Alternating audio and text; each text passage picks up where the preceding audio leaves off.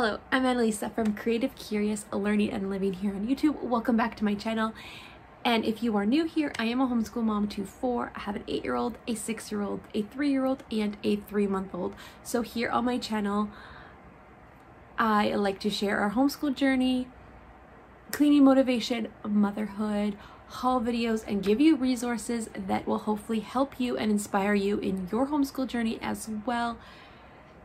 So if you like that kind of content, definitely hit the subscribe button and keep on watching. So let's get into today's video. Today's video, I'm going to be sharing with you a Micheals haul. I recently went to Micheals for a few crafty items and activity items and checked out their classroom decor and got some summer clearance items as well for some do-it-yourself projects and all of that, which I will explain in the video. I just also want to go ahead and say I have been sharing a lot of haul videos on my channel recently to prepare for back to school with the curriculum coming in and read alouds and different books that I have brought into our home.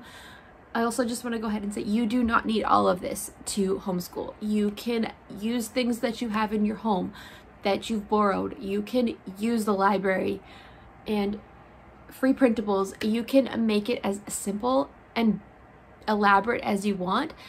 These are just things that I'm using, and maybe they will inspire you to get the items or source the items from your home. Shop your home before you go out and spend money. This is just some things that I picked up, and I thought I would go ahead and share them with you. If they would benefit your family, that is great. But yeah, homeschool doesn't have to be what everybody else makes it. You have to make it your own, but we are here to inspire each other and give each other ideas and learn from each other. So let's dive right into the haul. So it's a little bit of everything, but definitely stuff that you can use for homeschool or classrooms and all of that. So I'm just going to start with this. So this is a metal wreath form of some sort. It was on clearance. It was half off in the summer section, and I'm actually going to use this for a Canada Day wreath to go in my decor next year. I've been wanting to make a Canada Day wreath for a while, and I saw this and I thought it'd be fun. I can add some stuff up here and then add something down here.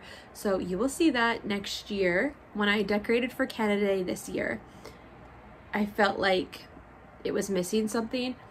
So yeah, I might put it on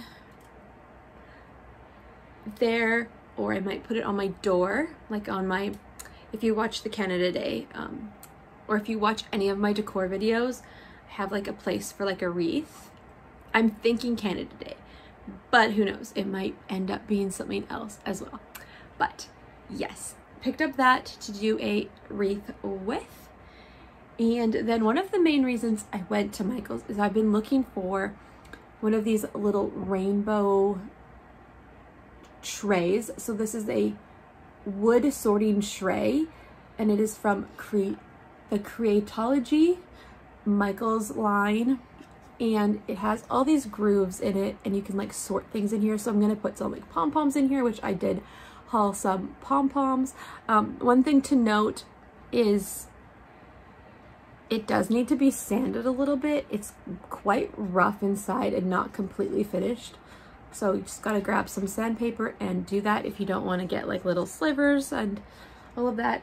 But yeah, so to go with that, I did have some pom-poms already on hand, but they have been used and I wasn't sure if I'd have enough. So I did go ahead and pick up these pom-poms to use with that. I'm going to put this in one of our sensory bins that we have, the Trofast bins, which we use for our sensory bins. And I'm going to put some of these in and get my daughter to sort them out and get some, set up a little sensory bin with that and some other items, and my boys can play with it as well. But I really loved the pastel colors in this. I had not seen pom-pom pastel colors like this really before, or never really looked for them, but I saw these. I was like, that will be so pretty and different, and I can definitely reuse these for like Easter as well and spring. I feel like these will be able to be reused. And then to go with activities, I also did go ahead and pick up the number matching activity with the popsicles. We do have the like real version of this, the plastic version of this, but I don't know, I just thought this would be really fun. So it has the numbers on. This is foam, and then this is like a real stick, and then this is felt. So I just thought this would be a fun, different way of doing it, maybe more compact. My daughter plays with the other ones, the plastic ones, in her kitchen, and she says there's ice cream for sale. So I thought this was really, really fun, and I can use these for preschool with her. She is going into preschool. So yeah, picked up those. They had a few other felt learning games, matching activities, some food related ones and some feelings ones, but this was the one I liked the most, and so I picked up that one. And then to go with the crafty world, I did go ahead and pick up 2 of these Africa wooden signs, these wooden plaques, and it has the string and the little hanging thing there. So we are going to be trying out Gather Round this year, and I'm super, super excited to share all of the units that we will be using this year to try it out. I will be sharing that in a later video, but one of the units is Africa. So I saw these, they were in the clearance section, they were half off.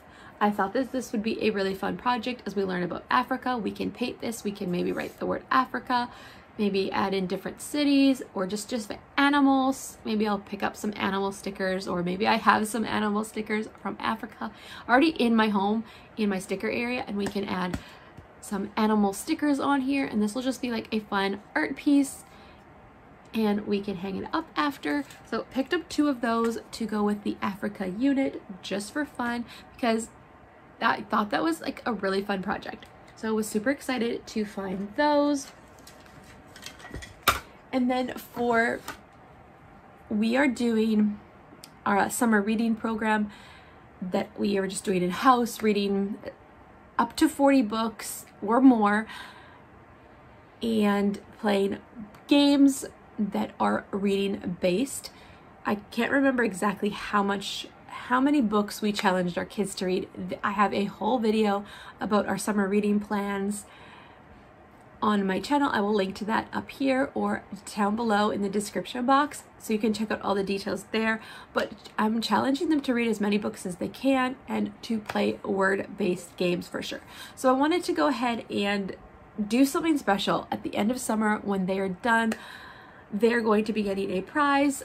My oldest wanted some Legos, now he's wanting some number blocks, and then my younger one, my 6-year-old, is wanting some number blocks as well. He's on the struggle bus with the reading program right now. He's not really into it, but we will see how it goes, and we will encourage him and we'll keep going. But I wanted to go ahead, and when they get their reward and they've earned that and they've put in the hard work, I wanted to do something. And so I saw this at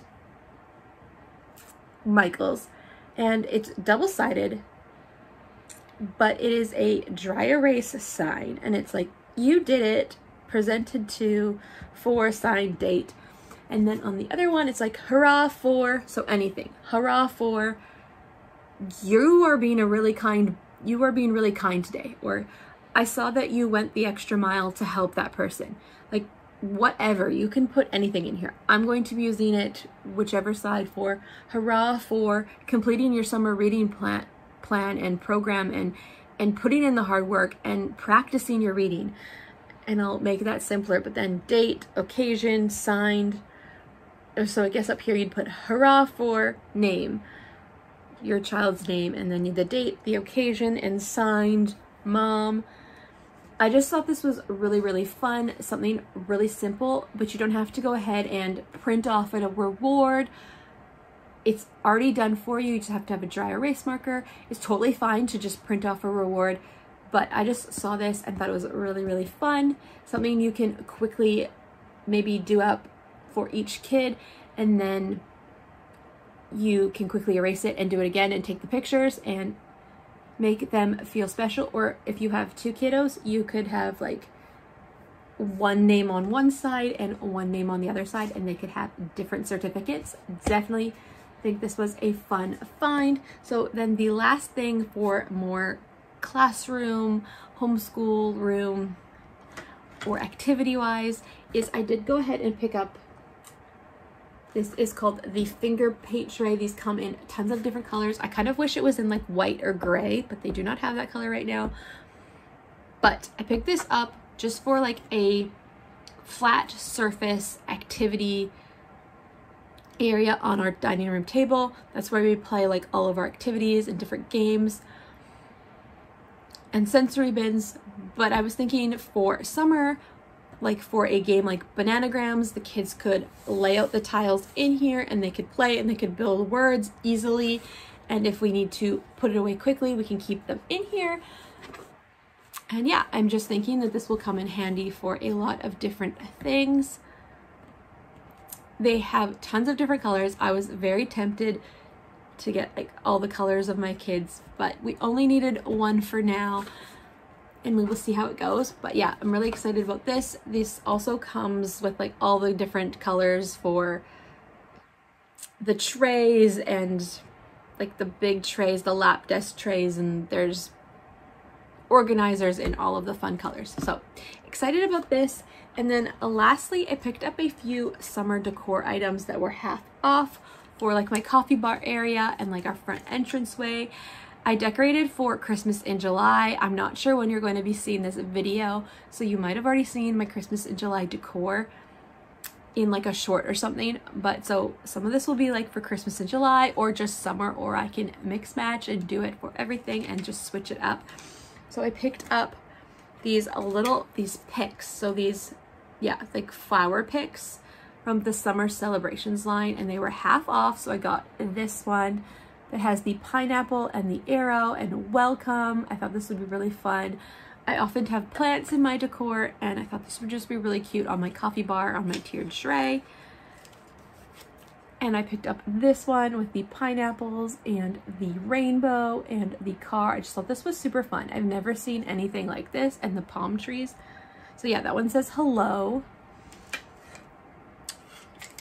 And then I picked up these flip-flops with the pineapples and watermelons and flamingos. There was a few other flip-flop designs too, but I just like this one. And then I don't really go for gnomes. I don't want to get into gnomes, and I don't need another thing to get into, but I had to get these gnomes. So I got 2 of these gnomes, and these are actually from the spring picks, which is interesting that these were in the spring line, because these are like more summery to me. But he has a pineapple hat on, and I have this really cute pineapple hat for my kids that I've had since I think my daughter, maybe my second born, I don't know, but it's a really cute little pineapple hat. So I just thought these were super, super cute, and I seem to gravitate towards fruit when I'm decorating for summer. I just love the fun colors and the summer vibe of watermelons and lemons and pineapples and just the colors that they bring. So these little guys had to come home to be in my summer decor and Christmas in July decor, and I'm excited to decorate with them. I might go ahead and like decorate my coffee bar area for August. That's just kind of neutral before I decorate it for fall. Those are the items that I picked up recently at Micheals.